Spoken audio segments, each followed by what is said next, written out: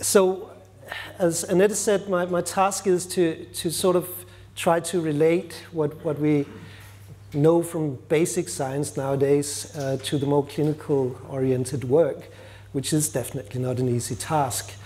What I am going to try to do is to give you sort of the way that we look at things, the mechanisms behind the different changes in muscle tone that we see, and try to give you some handles on how to think about this also in relation to treatment.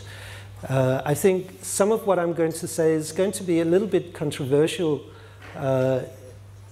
when compared to the way that you look at things normally in the clinic.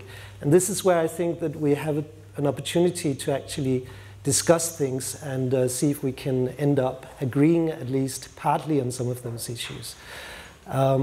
So I think also probably the best thing might be to take the questions or the counter-arguments as I go along rather than to wait until the end.